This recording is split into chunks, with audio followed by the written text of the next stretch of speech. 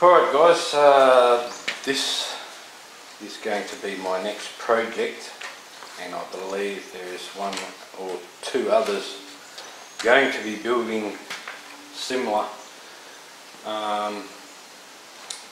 along with me. So what we're actually looking at here is most of the bits and pieces we need to make the Bedini Energizer, or this looped excuse me, motor generator setup. So in this one here, this is John's own drawing as far as I know. He posted it along with one of his posts on one of his forums, and you can see here he has a 12-volt motor connected to a shaft, a large flywheel, and then we have a rotor here with magnets on it, 6 magnets, and apparently all north facing out. Now I don't believe this bit still holds true with the all north facing out after some years of experimenting. There does not seem to be any advantage in having the north field facing out all the time. What that does end up doing is polarising the cores within each coil, and you end up with the core itself becoming a weak magnet over time. If you alternate your magnets, then you don't get this happening. So I do believe that now they use an alternating pattern for their magnets on their flywheels. Oh, a bit windy. And so of course we will be doing the same. 6 magnets and 6 coils. Looking at the picture, they seem to be hooked in series, and in comes out of our energizer, and we have a cap across the output, but I do not see a bridge rectifier in this diagram, so perhaps that is missing. And also, does anyone know what this is? A circle with an arrow at 10 o'clock through it. Of course, switch 1 was put in there to disconnect the energizer from the battery, because apparently the battery voltages kept going up too high. So whether that's the case or not, I guess we'll find out. He uses a commutator here, as you can see pictured here, to time things so as the motor shuts off and then the energy stored in the cap is dumped into the battery. We won't be using a commutator in my case. I believe another builder is going to be using a commutator setup. We'll be using a relay that's electronically controlled, which I don't have here in the picture. I will just get it.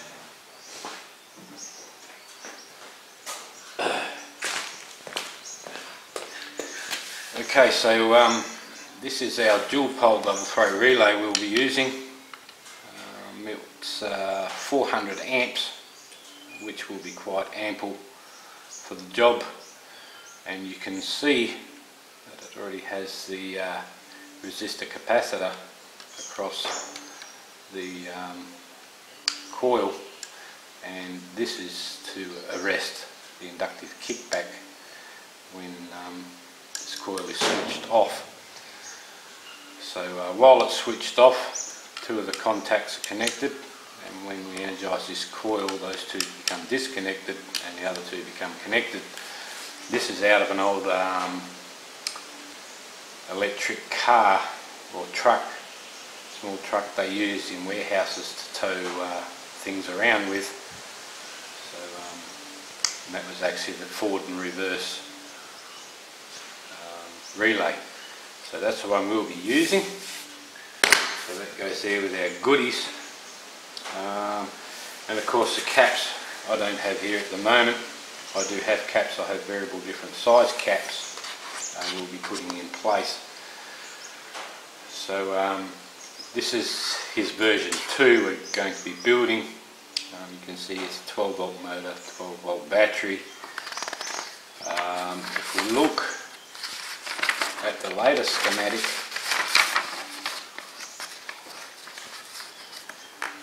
we see here much the same thing. We have a little bit more information on the coils, 6 coils, 250 turns each. The full wave bridge rectifier has been added, but this time it was missing the cap, which I've added in myself, right there. And as you can see here, we have that relay that we have down there in this situation, and it's called the switching controller. So I have the controller circuit, which allows us to adjust the speed at which the relay switches, and it also allows us to adjust the duty cycle of each side, so we can have maybe the motor on for 50% and then 50% will be the turn back to the battery while the motor switched off, or we can go 60-40, 70-30, whatever we need to do. So that's one of the joys of doing the switching electronically, rather than having a commutator. With a commutator you're stuck with what you have, but using a relay like they have here, and control that relay by a controller circuit, we can have all types of variations. The Energizer I'm using, the Energizer was just a magneto, which is basically just a flywheel with a magnet in it, and coils. So there's many different types of magnetos. Snap magnetos they used to use in automobiles and that, and then there was coil shorting magnetos used in old telephone systems to make the phone ring. This case, our magneto is going to be this smart drive motor from a washing machine, which make excellent generators, very low cogging. This one is 3-phase, and what this is going, we're only going to be drawing off of 1 phase, but it will allow us to make each phase different, in that 1 phase we can leave all that phase hooked up in series, so we get a very high voltage. Another phase we can split that phase in half and parallel connect the coils in that phase, which will halve our voltage but double our current. And in the third phase we can split it into 4 pieces, which will once again halve our voltage. We'll reduce the voltage to 1/4 that of the completely on phase, and increase our current. So that's going to allow us to use different caps and charge those caps up to different voltages before we dump into the battery. So we have our controller circuit, I have the caps, we have our relay, we have our relay controller, we have our magneto. Over there, the rusty old flywheel I'm going to clean up. That of course is going to be used as our flywheel here. That one's actually a little heavier than 20 pounds. Now you will note here on both schematics it says a 12 volt battery and a 12 volt DC motor, but I read in some comments by Peter Lindemann that they were using a 24 volt aircraft starter motor. Now this one we have here is not an aircraft starter motor, however it is a 24 volt series wound motor. So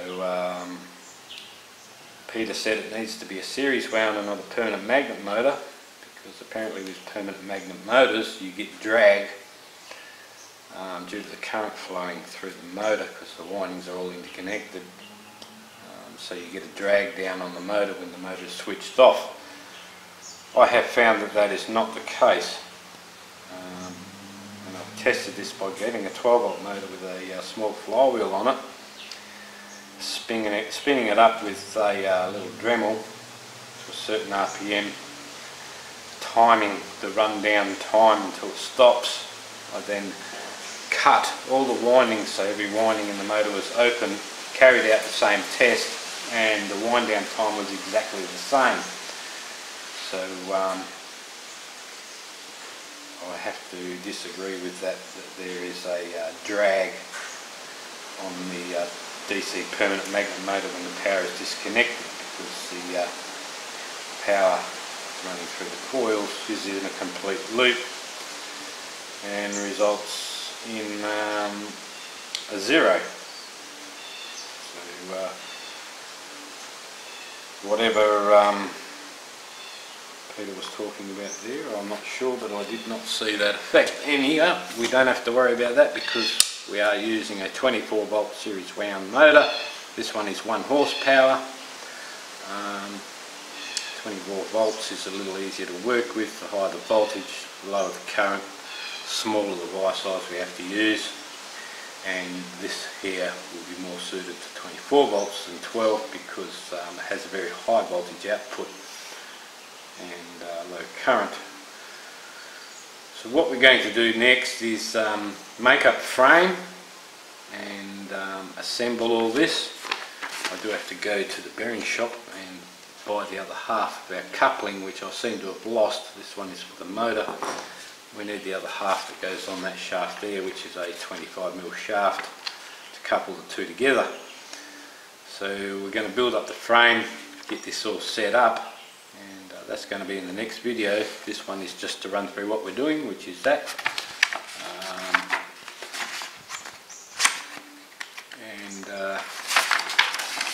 Of course the original picture once again. So this is John's Energizer motor generator looped U-Butte thing.